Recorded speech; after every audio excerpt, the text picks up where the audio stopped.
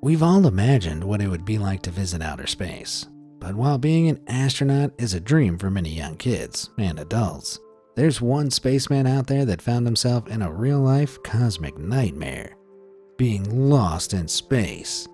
So join me on this truly wild tale, traversing through the collapse of nations and into the territory of literal time travel itself, in the story of what happened to the astronaut who was lost in space for 311 lonely days.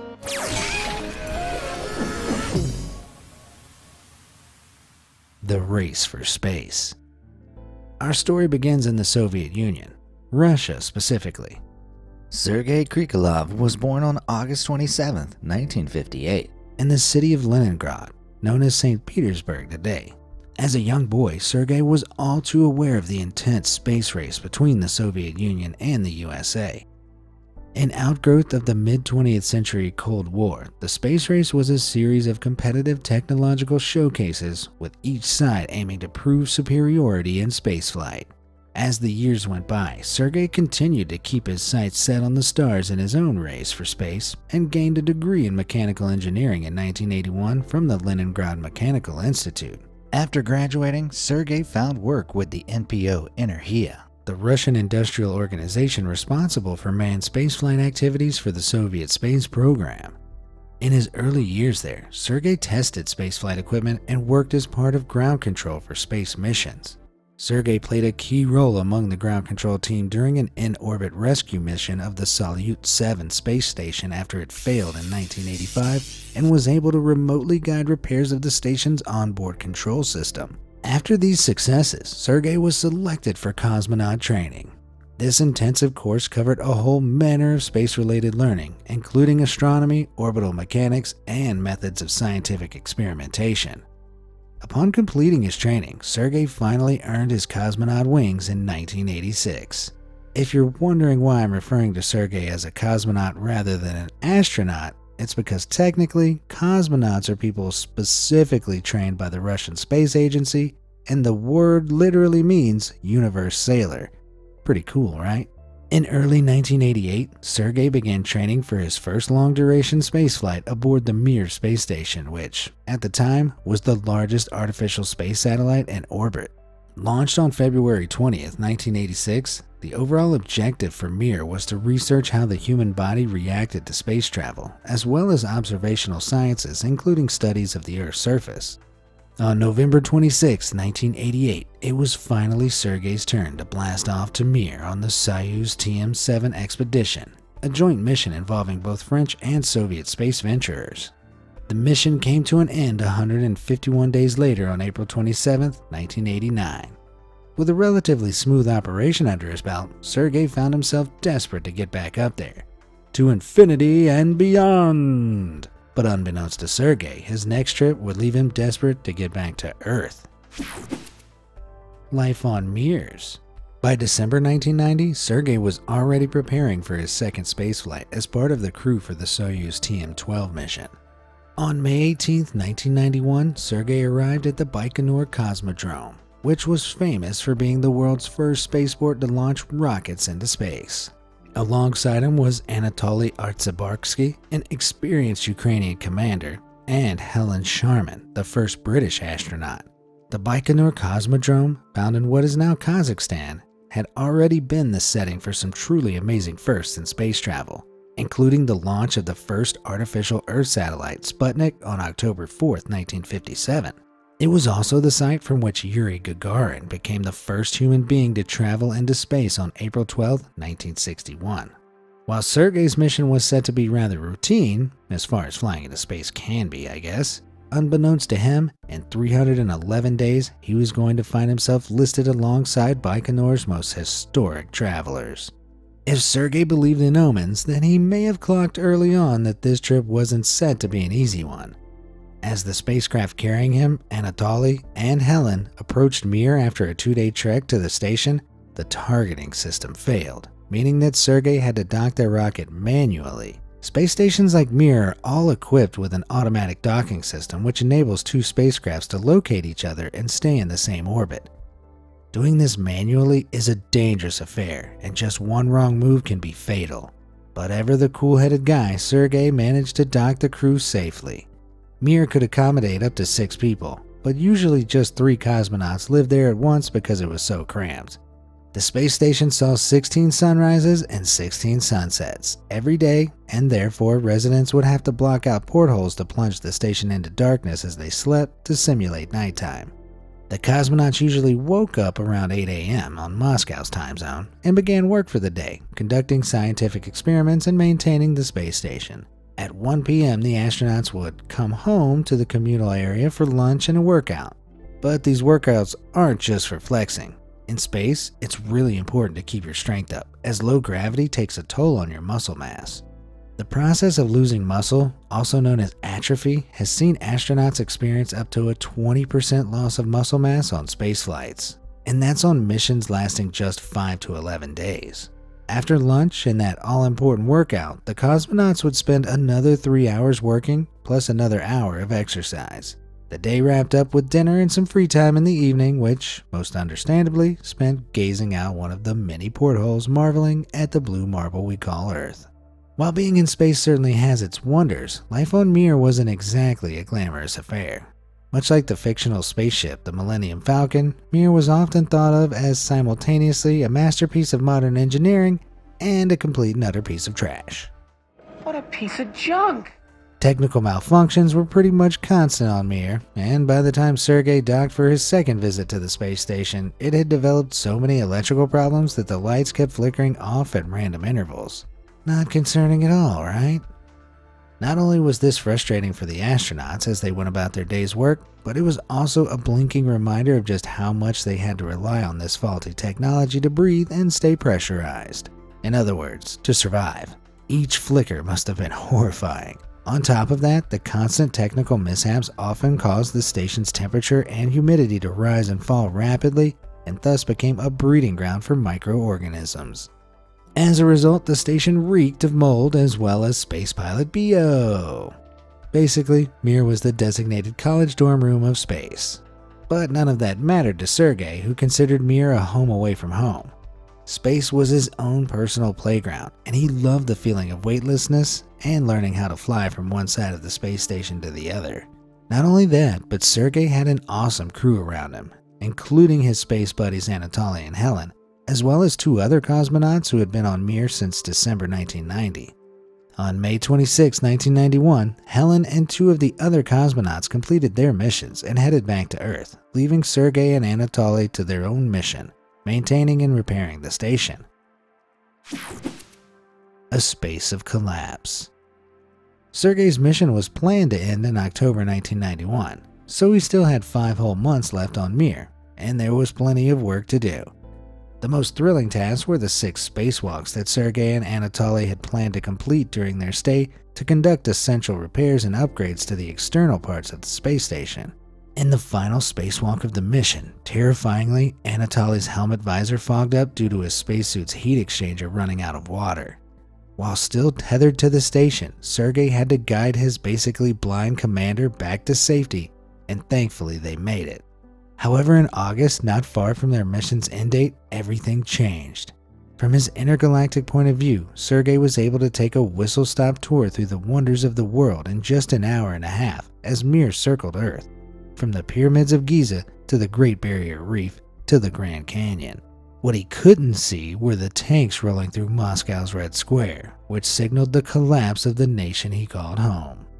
At the time, the Soviet Union was commanded by President Mikhail Gorbachev, who had frustrated communist hardliners with his reform program, Perestroika, which sought to restructure the state's political and economic systems. While tensions had been rumbling in the Soviet Union since the 1980s, things finally reached the boiling point on August 19, 1991, when a coup began to remove Gorbachev from power. Despite lasting just a couple of days before being called off, the coup had a lasting effect on the USSR, and it was clear that the Soviet Union's days were numbered. Given how confusing things were becoming in the USSR, getting accurate news was a challenge, and Sergei worried constantly about his family and friends as they experienced the political unrest on the ground. Sergei kept up with the unfolding events in the USSR as best as he could, mainly being kept informed by his wife Yelena, who worked in mission control. There were also various amateur radio operators who Sergei was able to speak with via Mir's communication system. One of these radio operators was American-born Russian language graduate Margaret Iaquinto, who provided him with uncensored news about the political situation in the Soviet Union. Sergei was understandably confused over what was going on, wondering exactly what all this meant for the space program and his mission. Little did he know that he and Mir were about to become entangled in the USSR's downfall. The last Soviet cosmonaut. As the months unfolded, individual Soviet states began breaking away from the Soviet Union, and by December, most states were independent. One of the last to do this was Kazakhstan, which declared independence on December 16, 1991, which threw a sizable spanner in the works for the Soviet space program. Remember the Baikonur Cosmodrome, where Sergei took off from? Well, that now belonged to the new government of the Republic of Kazakhstan, and they weren't too keen on sharing. Kazakhstan's government tried to charge astronomical fees for use of the space complex, and Russia, strapped for money due to the dissolution of the USSR, needed a solution fast. To appease this new Kazakh government, the Soviet Space Program Agency, whose headquarters were in Moscow, agreed for a spot on the next shuttle to Mir to be given to a Kazakhstani cosmonaut. This was a big problem for Sergei, as the inclusion of Tokhtar Abakurov, the Kazakh cosmonaut, meant that the planned flight engineer replacement, Alexander Kaleri, was bumped from the mission. Without the ability to send someone in possession of the skills needed to replace him, Mission Control informed Sergei that he would have to remain on Mir indefinitely. The team of 3 new cosmonauts joined the Mir crew on October 4th, led by Commander Alexander Volkov, who Sergei already knew from his first time on Mir. Just 6 days later, 2 of the cosmonauts returned to Earth along with Anatoly, whose job as commander was passed over to Alexander Volkov. By December 26th of that year, the Soviet Union had completely broken apart into 15 different republics, with Gorbachev resigning. The international union that had sent Sergei into space literally didn't exist anymore. And even worse, the lost cosmonaut was their last priority. His Soviet passport now invalid, Sergei found himself stateless and could only watch helplessly as the nation he'd known on Earth fizzled out. After ringing in both Christmas Day and New Year in outer space, Sergei began to wonder if he'd ever get back down to Earth. While the company of his fellow cosmonaut Commander Volkov was nice, the problem was that the longer Sergei remained in space, the more strapped for cash Russia became. It got so dire that the rebranded Russian space agency could barely afford to fly food and supplies the 240 miles outside of the Earth's atmosphere to Mir, let alone find the funds to get a replacement for Sergei. With his future, and even survival, growing increasingly uncertain, Sergei could do nothing but continue waiting and wishing on every passing star that good news would come soon, and that his prolonged stint in space wouldn't have any dire consequences on his health. While the effects of long-term spaceflight are still not fully understood today, even in the 90s it was known that long-haul space stayers like Sergei faced some serious health risks. For one thing, being in a closer proximity to the sun than on Earth left Sergei exposed to radiation from highly energetic solar particles, vastly increasing the risk of developing cataracts and even cancer. In the face of all this, it should be noted that there was one way for Sergei to get home, but using it would incur a heavy toll. There was a Soyuz capsule on board Mir, specifically designed for returning to Earth in an emergency. But here's the problem. Sergei was the only cosmonaut left on Mir with the overall technical know-how to keep things running. If he did decide to leave, it could mean the end of the space station forever. It seemed that Sergei was caught in his very own spaceman dilemma. What was more important, his mission or going home? Out of the present.